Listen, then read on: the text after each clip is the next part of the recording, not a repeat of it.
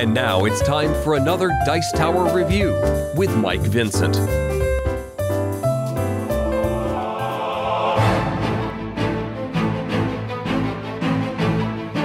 Hello everyone, thank you for watching. Michael Vincent here, and today we're going to do something a little different.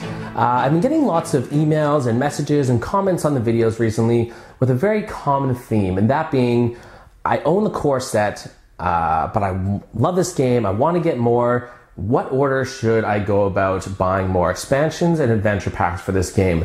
I can understand and appreciate that it would be almost overwhelming if you only own the core set to know what direction to go in if you want to buy more expansions for this game. There's sets of adventure packs, there's 3 of those. There's Nightmare decks, there's Gen Con exclusive quests, and then there's the Saga expansions for The Hobbit, for Lord of the Rings. There's other self-contained expansions. And so what I'm going to do today is go through, in my opinion, my humble opinion, what the best order is to go about if you only own the core set. Which sets should I pick up in which order? And basically I'm going to look at a few factors for each set, looking at difficulty, different themes you might enjoy, and hopefully give you some idea what direction to go in if you decide you would like to buy more other than just the core set for Lord of the Rings.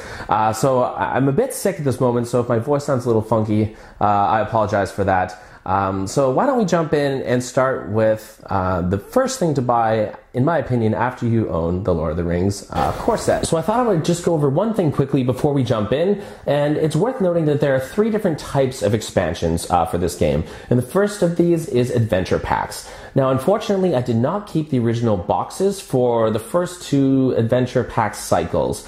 So all adventure pack cycles have a theme. So we have the Shadows of Mirkwood cycle, the Dwerodel cycle, the Against the Shadow cycle, and we know that there's a Ringmaker cycle which has been announced, but hasn't been released yet. So for each cycle, there will be 6 packs that look like the ones you see here. So do keep in mind the box art for the Shadows of Mirkwood cycle and the Dwerodel cycle I no longer have. So I've put these little post-it notes on there just so you know which one I am referring to.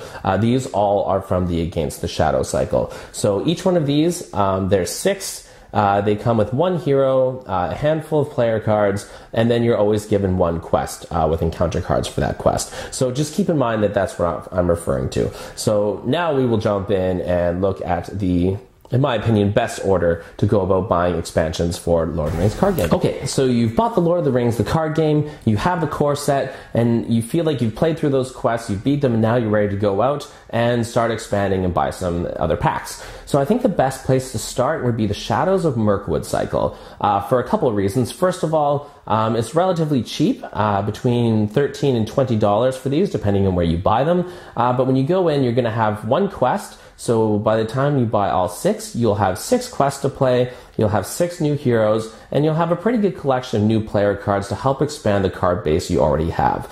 The reason that Shadows of Mirkwood cycle is really good entry is that these quests aren't too difficult. Now, they may not be the highest rated quests in terms of enjoyment, but they're going to be ones that you're going to be able to get through. They're not going to be too frustrating or challenging, and you're going to be able to expand your card base. Now, I have done reviews of each one of these adventure packs in this cycle, so I would encourage you to go back and check those out if you want to know more. But if not, I think it's safe to say if you own the core set and you just want to start expanding, that the Shadows of Mirkwood cycle is your best bet.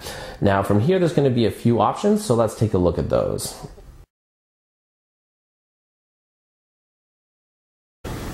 So after you've gone through the Shadows of Mirkwood cycle, then I would say there's probably 2 good options to go from there. If you are interested in dwarves, if you like the Misty Mountains as a setting, then perhaps you want to jump into your first big box expansion, and this is Khazad-dûm. Certainly has a recurring theme of dwarves. I've also done a review of this box set, so if you want to know what cards are included in there, you can go in. These quests are challenging, I would say certainly a step up from the Shadows of Mirkwood cycle, but you're going to be able to accomplish them with the expansion and the previous cards that you have. A lot of the cards in this Khazad-dûm set are sort of made for the quests you're going to encounter, and so that's certainly one logical next step to go. The other option I would say would be to tackle the Dwerodel cycle. If you enjoy buying the smaller adventure packs, each with a new hero and a new quest to go on, this is going to get you 6 new quests, some really interesting heroes, and some of the better heroes in my opinion. Spirit Glorfindel, Lord Aragorn are 2 such examples. And again, these quests are going to be a step up in challenge, but they're not going to be prohibitively frustrating or difficult. And with the cards that you have, you should be able to build your deck strategically enough to get through them after a couple tries. So after the core set, after the Shadows of Mirkwood cycle, I'd recommend either doing the Khazad-dûm first or the Dwerodel cycle. And so I think these are the next 2 ones to do. And the order is really up to you. If you're really into dwarves and you want to build that up, then Khazad-dûm. And if you would like to have maybe more quests to start with and maybe more cards ultimately, then going through the 6th Dwerodel cycle would be good. All right, so let's move on from there. Okay, so my next recommendation is actually a little different, and this may be something that you would not have come across in your local game store. And this is the Gen Con exclusive quest for Gen Con 2011, the Massing at Osgiliath.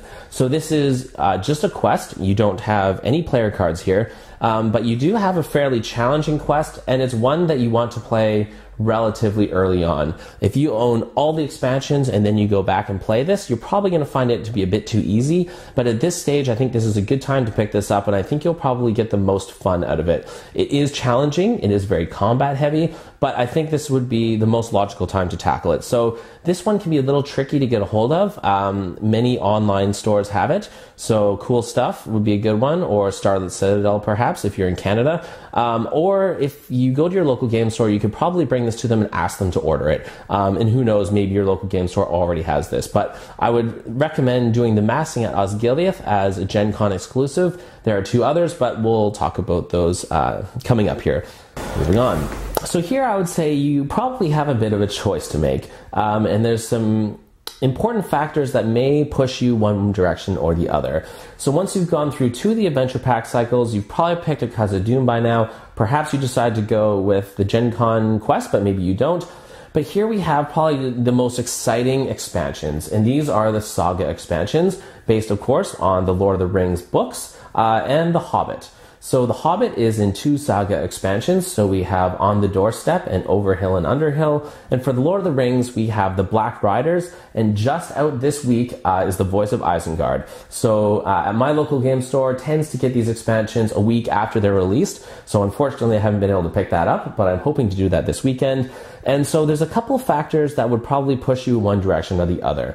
First of all is going to be the fiction itself. Are you the type of person who really loves The Hobbit as a story and that excites you? Or are you more into the more epic feel of the Lord of the Rings books? So if you like The Fellowship, The Two Towers, and Return of the King, then you may want to go start with the Black Riders. Keep in mind that this set of expansions is going to be much longer. Of course, The Hobbit is complete with the 2 box expansions, but we know there's going to be many box expansions for the Black Riders. So you might be in for more of a time investment and financial investment if you decide you want to go do the Black Riders expansion. Another thing I think worth keeping in mind is what types of cards and what types of characters do you want to play as. The Hobbit very much focuses on dwarves, which isn't a surprise. So all of your heroes are going to be focused around dwarves. Whereas with the Black Riders expansion, at least, you're going to be focused on hobbits. Now, I think for a lot of people, probably the clear answer is going to be dwarves, just because dwarves probably are a little more cool, arguably a little more sexy, not literally, but figuratively, than hobbits. But I was pleasantly surprised with the Black Riders expansion and how good the hobbits were. So obviously, you're going to have to decide, do I want to really go ahead and develop the dwarf synergy? And if you've already bought Khazad-dûm, you're already going to have a good set of dwarves. And so by buying these 2 expansions, you're really going to almost complete the dwarf cycle. So if you really want to build up a good dwarf deck, you want to complete it, and then I think the Hobbit expansion might be a good direction to go. But if you're not big into dwarves, you're really passionate about the fiction of Lord of the Rings, and you are into trying out the Hobbits, then I think the Black Riders is a better way to go. Now, obviously, you can get all of them, as that's what I've done. I love this game, and I will buy every expansion that that comes out for it. But if you have a limited budget, then these are some of the decisions you're going to have to consider. It's worth noting as well, the voice of Isengard apparently very much focuses on Rohan. So if Rohan is also something that you want to get into, then it might be worth going with the Hobbits for the Black Riders, and then having an opportunity to try Rohan in the next one. The other advantage, I think, to the Black Riders is that they have very much made a campaign mode around the Lord of the Rings expansions. So whereas the Hobbit, you get 6 quests, they go in chronological order of the books.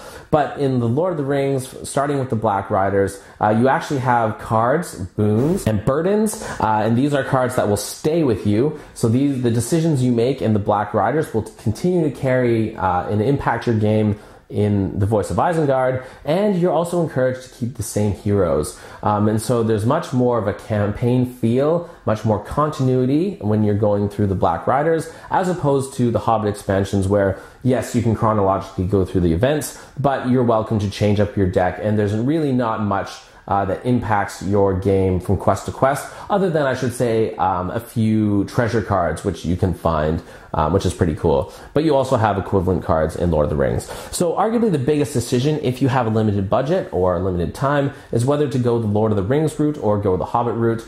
Both are very good. I think it just depends on what your preference is, and hopefully I was able to outline some of the significant differences between these two sets. So both are very enjoyable. So in my opinion, the next logical place to go would be back to the adventure pack cycle, and here we have the Against the Shadow cycle. Another 6 adventure packs. This is now completed, and this actually takes place after the Heirs of Numenor. But in my opinion, this adventure cycle is more accessible than Heirs of Numenor. So if you want to expand your card base, and also if you're interested in Gondor, that is going to be a recurring theme. The cool thing about the Against the Shadow cycle is they have incorporated a storyline into this set. So unlike the other ones where you're sort of just going through a quest with a bit of a theme, but not really, this one, at the beginning of each quest, you have an intro, almost a whole page of story, and then when you finish, you also have more story to read. And so the adventure packs are very much, it feels like you're playing through this independent story that was written by the creators of this game, and it's really cool.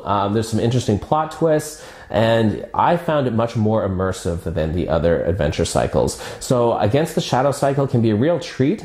Has some really neat quests. They all feel very distinct, and they really try some new things with different mechanics. And so I highly recommend you play through this. It is fun, but it's certainly a bit tougher than a lot of the other expansions I think I've mentioned so far. So it's not one you're going to want to tackle right away after the core set, but once you have a decent card base, I highly recommend the Against the Shadow cycle.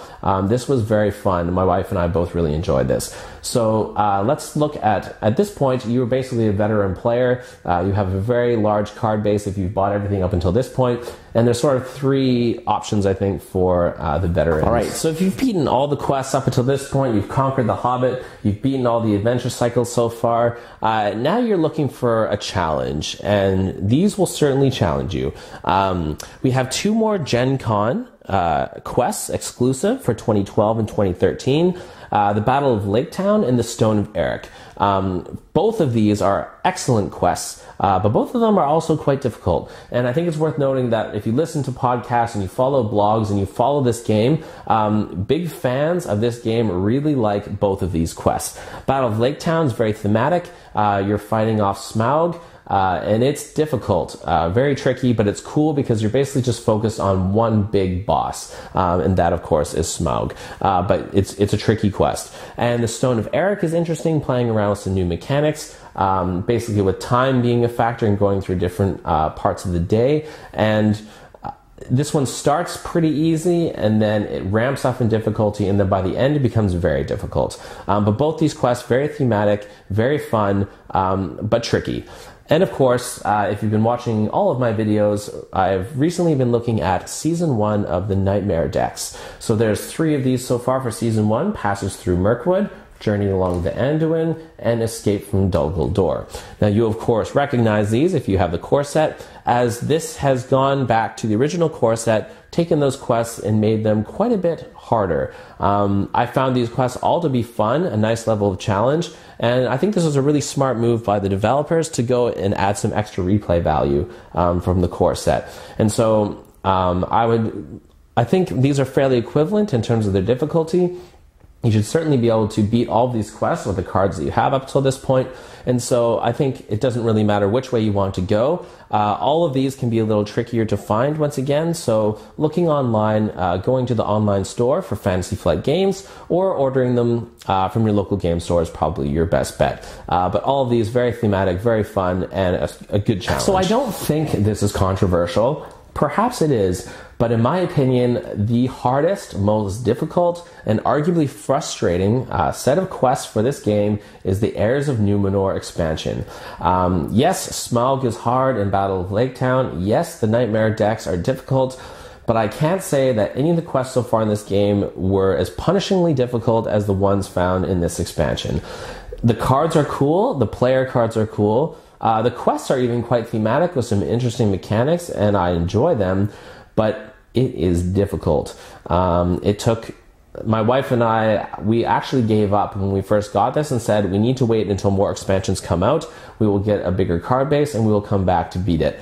This past summer, had another friend, and the three of us went through and beat this in one sitting. We did it in a weekend, but we died many times. We had decks tailor-made to defeat these quests, and it was still pretty tricky, but we did get through them.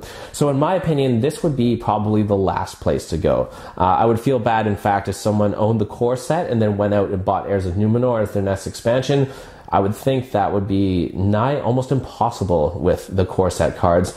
Now, perhaps I just had a difficult time or randomly pulled hard cards. Maybe other people don't find this to be as tricky, but in my opinion, this is by far the most difficult time I've had playing quests in this game.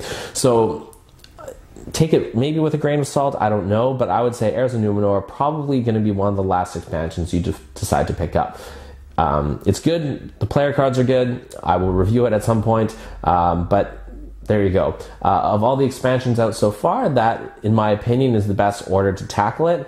Keep in mind, this is just my opinion. You won't have to do it that way. There's certainly other logical routes that you could take. But I think if you go from a complete beginner to a veteran, that is a fairly good way to go through the cards. You're going to get probably close to the most out of them because you're going to have a good level of difficulty given the card base you have at the time. You shouldn't be steamrolling the quests if you play them in this order, and none of them should be prohibitively difficult either. So I think it's a pretty good route to go.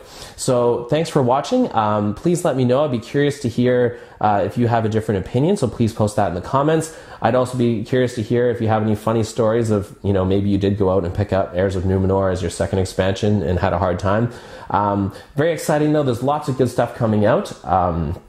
They've announced another adventure pack cycle, the Ringmaker cycle. This is going to be 6 new adventure packs that apparently will be very focusing heavily on the Sylvan tree keyword. So this will have lots of elves, of course, and we know that they're going to keep putting out the Saga expansion for the Lord of the Rings. We're still on the first book, and so there'll be even more and more for Two Towers and Return of the King. So it sounds like there's lots of excellent content coming up to this game.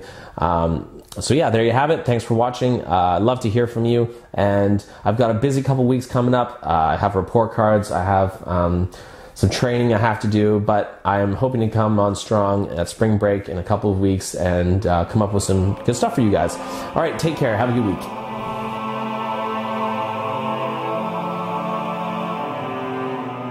Thanks so much for watching the Dice Tower videos. Find more great videos and reviews, as well as our top-rated audio podcast at Dicetower.com. You can also find other great shows at Dicetowernetwork.com. I'm Eric Summerer, and you've been watching The Dice Tower. The Dice Tower is sponsored by Cool Stuff Inc., where you can find great games for great prices. Cool stuff in stock. Check them out at CoolStuffInc.com.